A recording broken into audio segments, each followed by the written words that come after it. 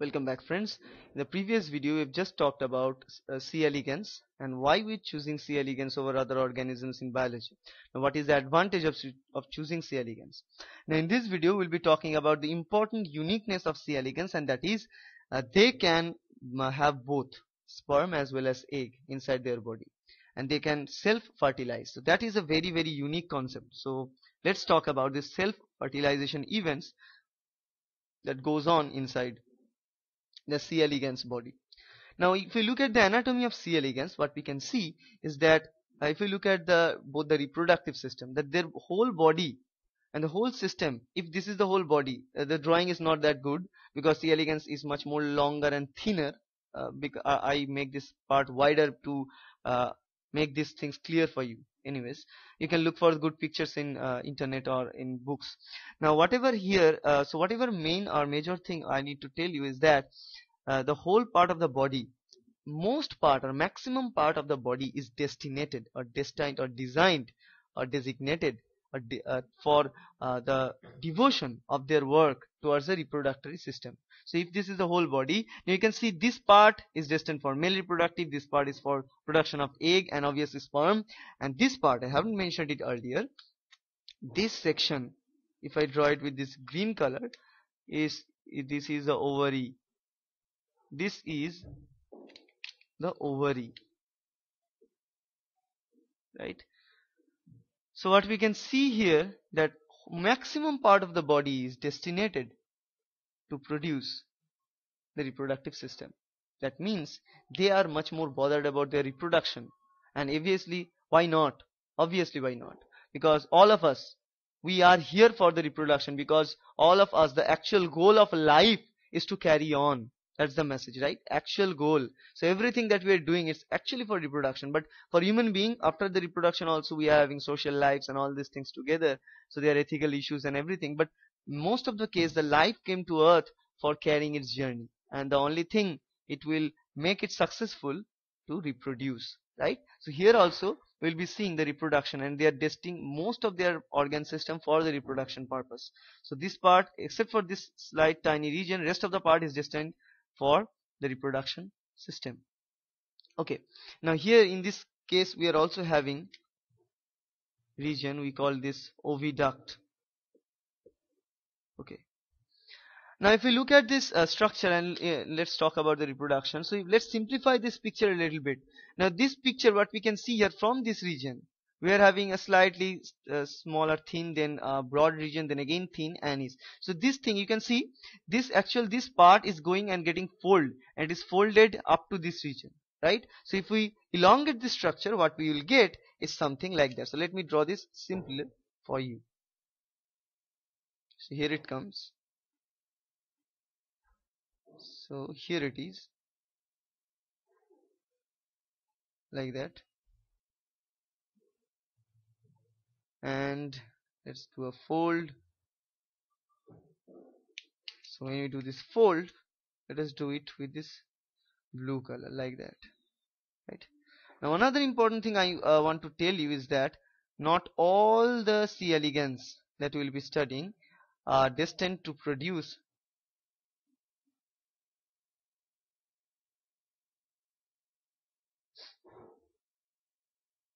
not all the elegans are destined to produce both the things inside their body. There are two types of C. elegans systems. Okay, there are two types. So if we draw this in broader view, we get this. There are two types actually. Sorry, let me change the color, because this part is for the male system, and for the male system we are having this green. So I'm drawing the male reproductory part with this blue, and drawing the rest of the female reproductory part with this black. Now one important thing I must tell you before going into further discussion is that not all these C. elegans are providing us both the things together. There are two different types among the genetic part. So remember, we have talked about the genetics of C. elegans, and what we get about C. elegans, they are having 5 pairs of autosome and 1 pair of sex chromosome. Now in the 1 pair of sex chromosome, if we are having this plus 6 chromosome X and X. Now here the X is denoting 10, which is a Roman alphabet, which is 10 here. So if we get this, we can get either this or we can get X and O. O means nothing. So another version of C. elegans can be found which are having only one X chromosome, not two. So for this one, which are having both X chromosomes together, only this type of C. elegans are able to have both the things, sperm as well as egg, inside their body. But if they are having one X and one O, they are generally or usually considered as male. And those organisms generally cannot self-fertilize because they are unable to produce all these regions, they are unable to produce all this female reproductive system and oocytes and all these things. So they can only produce sperms. So what we can do using them, we normally don't use them for a model organism. We don't use these males because it is our actual goal of picking them is to study both the things together, right, as a system. So picking males are not good because they are having only one type of system, which is male, which is pretty common in many kind of organisms. But we use these male organisms or male C. elegans in different type of studies, the studies of recombination. So use this male and mate them with these female ones, not mating this different kind of genetic transfer or gene transfer methods, because you can see we can play with their sex determination using this male and female mating. But usually they mate on their own actually. Okay, so they self-fertilize. So here it is the specialized structure that help them to establish the self-fertilization. Now if I draw here at this region, we get a pretty bulkier site. This is the site where they start to what we can say, at least for suppose this is the part which is called the vulva,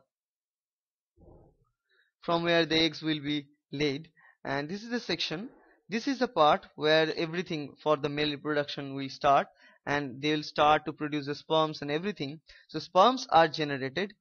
Here it comes the sperm. So let me draw the sperms with these triangular shaped dots. Sperms are generated, which are also haploid sperm, and haploid sperm nucleus are also there inside the cells. And from here what we get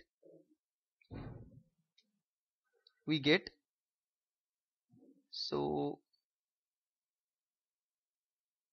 say here from this part we are getting, so vulva won't be here, so let me erase this part. Here we'll be having the eggs. So let me draw the egg with this red color. So here it is, the egg nucleus. This is also haploid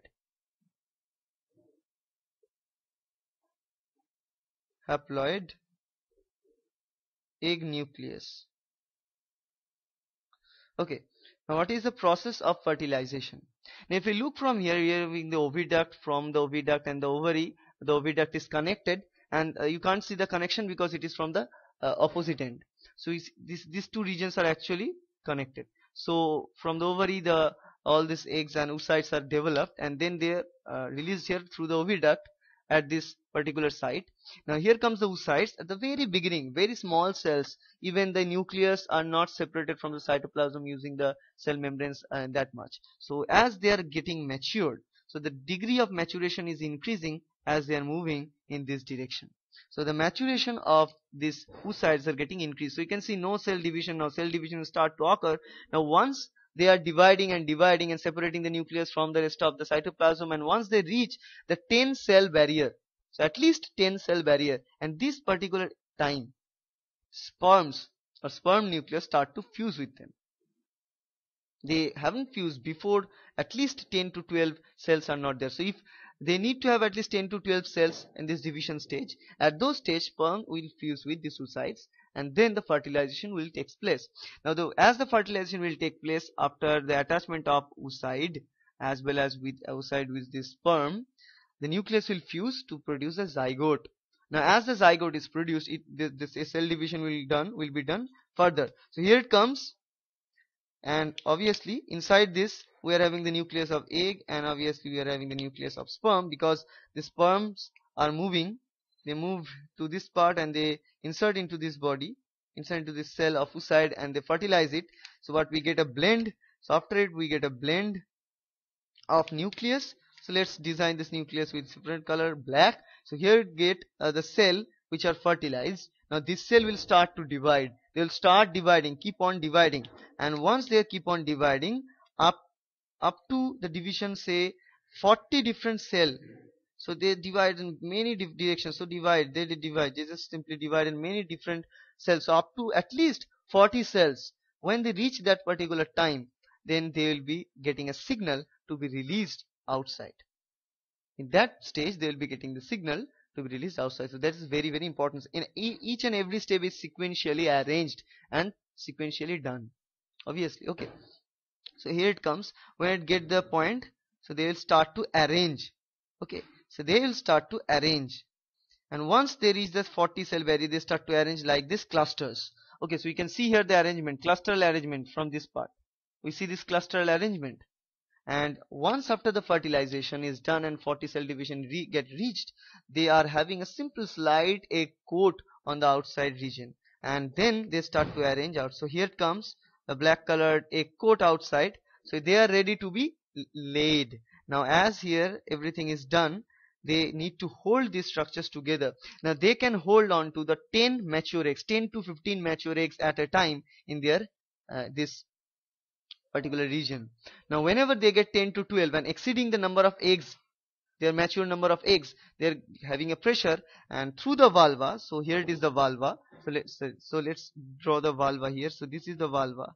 Through the vulva the eggs start to hatch. So not hatch, actually they start to lay. Here it comes the egg. So egg will come out. Okay, now the process of egg laying is something like that. So here it is a sequential event. Fertilization is going on as well as the maturation is going on, egg formation is going on. As the new eggs are forming, they are getting deposited. So here it comes. This is the first step of coming here for these oocytes. This is the second step of coming of this sperms, and this is the third step of fertilization. Once after the fertilization they will be modified. So these are the 4 steps, and after the 4th step what they produce are these eggs. Now when they are producing this mature eggs and they are continuously producing eggs, and this new egg, a newly produced egg, start making the pressure onto the stack of old egg, and whenever they get this barrier 10, the limit 10 to 12 eggs, exceeding this limit, one new egg is laid, one old egg is just released from the cell. So here it comes. So here we are having, suppose 4 cells. Suppose this is the limit of the cell. Now one new egg is laid and arranged in this manner, so the old one will be released. So this egg will be released. Then what we need to do, we need to have a continuous production of another egg. So egg is deposited and this egg will be released. Okay, so that's how the eggs are getting laid. Okay, that's the process of laying eggs for this C. elegans. Okay, so this is the process of happening. Now everything for this male reproductory part is happening at this region. As you can see, I'm giving with these dots. Let us draw here also with this some dots. Okay, so this direction, and from this region we are having this ovary. So we are having ovary and obviously oviduct, through which these oocytes are coming. Okay, so this is the process. This is the basic process of fertilization and laying of eggs. Now this whole process can be established from 3 to 5 days. That is very, very fast. You can see, so lot of things need to be done, and they are really, really fast about all these things. As they can produce everything on their own, that's the only reason for getting everything arranged so fast. Now they can produce, each individual of this C. elegans can produce up to 200 eggs, at a time. So they can hold on to 10 to 12 eggs, but they can lay up to 200 eggs on its whole lifespan, and after everything is done they will die. Simply 5 day of life cycle. Okay, so this total system of fertilization again is temperature dependent. That's why the life cycle is also temperature dependent in this case. Okay, so this type of body which are having 5 pairs of autosome and 1 pair of X and X, this type of body is termed a particular name, and this name is sophisticated. It is called uh, hermato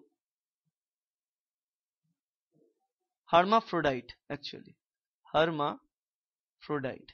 I forgot these names many times because there are such a horrible names. Okay, so this is called hermaphrodites. Okay, so let me look. It's a hermaphrodites or hermaphrodites.